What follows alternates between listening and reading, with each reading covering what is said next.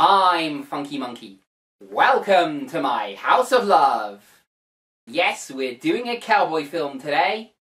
You see, with the era of the American West, cattle ranching and cowboys disappearing ever further into the distant past, new movies depicting that era are growing ever fewer and further between.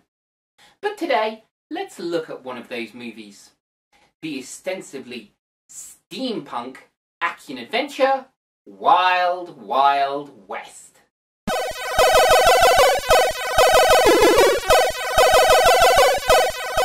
Released in 1999, Wild Wild West is loosely based on the 1960s cowboy spy show The Wild Wild West. Will Smith stars as Jim West, an army captain tasked with bringing a Confederate reject to justice. But when West meets Artemus Gordon, the mission takes a turn. This movie reunites Smith with Men in Black director Barry Sonnenfeld, but wasn't as well received, and even won several Golden Raspberry Awards. But is it really so terrible? Well, let's find out as we join Captain West and Marshal Gordon for a wild, wild ride in Wild Wild West. Meet Jim West. He's finally got the girl. When his official quarry rides into town. Former Confederate soldiers under General McGraw, and Captain West has been on their trail for quite some time now. We meet the other players in this tale. McGraw himself, with whose men Captain West was just dealing, and an undercover US Marshal. And all comes crashing together, while another player looks on from afar. Dr. Arliss Lovelace, a southern roboticist, for lack of a less anachronistic term, for whom the Confederate surrender scant years prior still stings. But what does he have to do with General McGraw? Stay tuned to find out. West is summoned before the President. But this is not the President. In fact, this is Artemus Gordon, US Marshal, follower of science and technology, such as would be in the late 1860s, and master of disguise. The real President Grant gives our heroes their mission.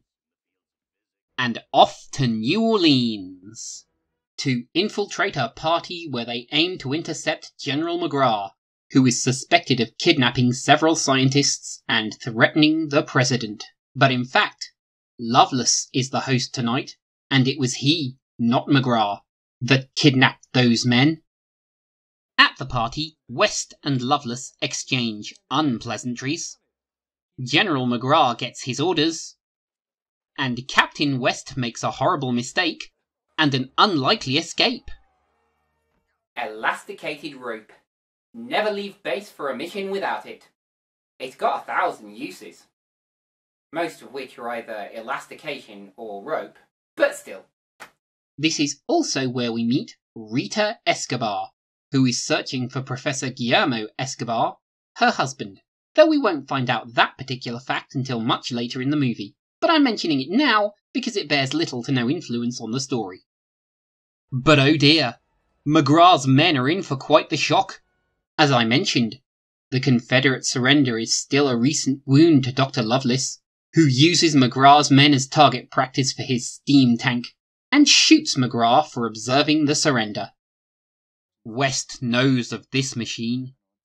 Come now, friends, and hear the sad tale of James West. West grew up enslaved, but managed to escape to a First Nation reserve where he was raised.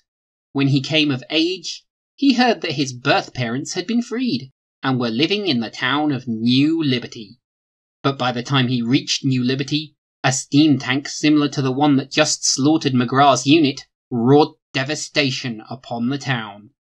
As was told, General Bloodbath McGraw was the culprit. But we now know that it was in fact Lovelace himself that was responsible for this evil. And Rita knows where Lovelace is headed. Unfortunately, the hunter soon becomes the hunted. And in a panic, Rita gasses them all. Panic. It does terrible things to your rationality.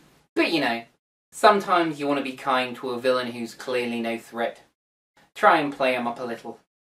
And the nightmare doesn't end there, as West's impetuousness leads to a run-in with a magnetic saw blade, which isn't so difficult to escape.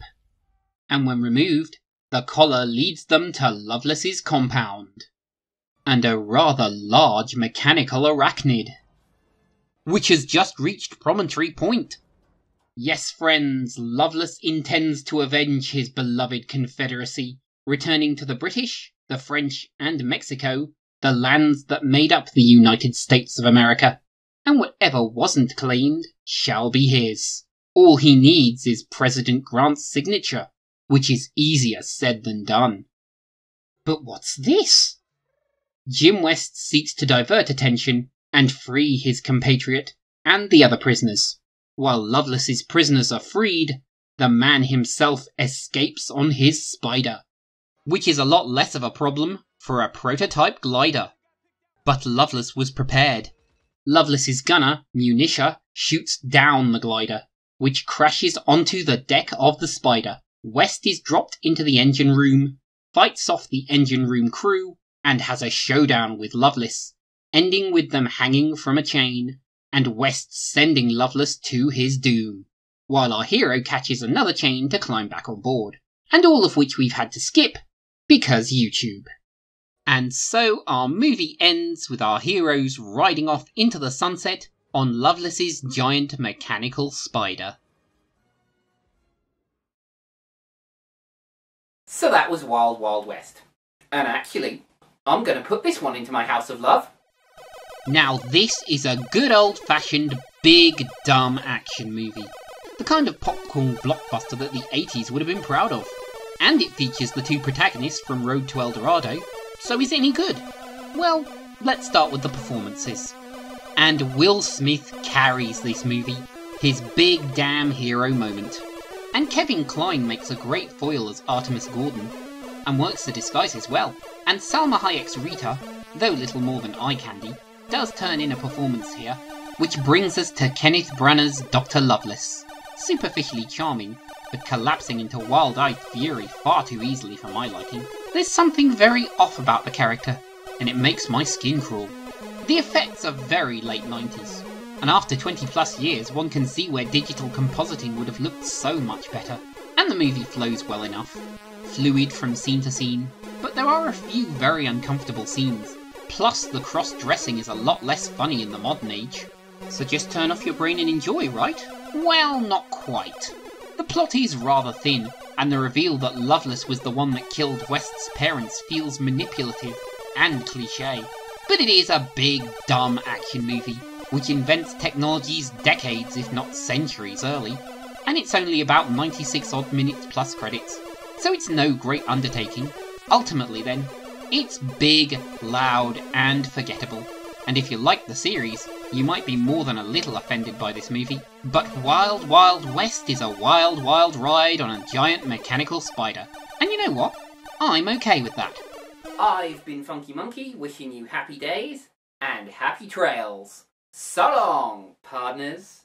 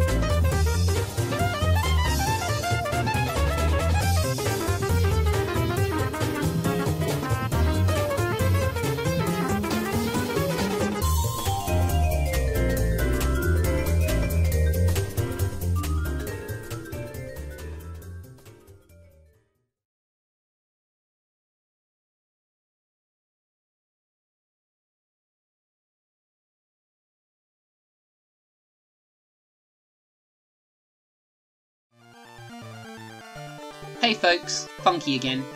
If you liked the video, you know where that button is. Or why not consider subscribing and ringing the notification bell? And if you want to be extra awesome, you can check out my crowdfunding links. Funding me grants access to the VIP channel in my Discord server, but there's still plenty of fun in general. And if you're not fussed about any of it, that's okay too. So long!